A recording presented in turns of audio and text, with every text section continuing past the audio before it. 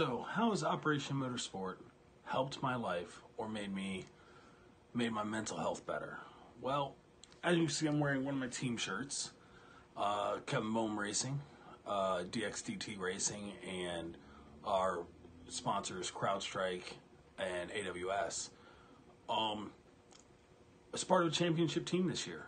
You know, when you leave the military through injury, you end up losing your championship team. And being able to join other teams that are all fighting for championships and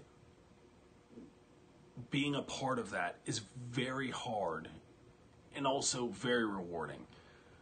Obviously, everybody doesn't get a chance to be part of a championship team.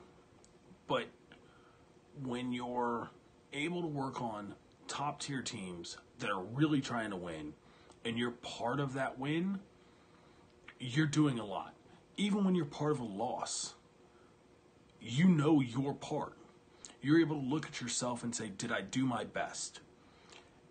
And because everybody expects you to do your best, not be the best, but do your best, that's huge for your mental health. That's huge for the transition. It makes it, when I come home from a race event, I look at my wife or my kids and I'm like, man, this was awesome. I had so much fun. But I don't forget that I was doing something I now enjoy. The way Operation Motorsport sets that up and does that is getting us to these teams. I would never have been able to find my way to a racing team without Operation Motorsports. For that matter, I wouldn't even have known what the opportunities in racing were without them.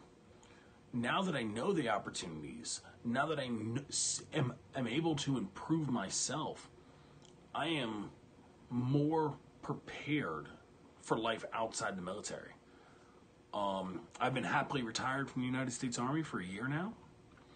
And in that year, I've spent a lot of time with Operation Motorsport at the track. That has helped my transition. It's made it easier for me to not miss being in the Army.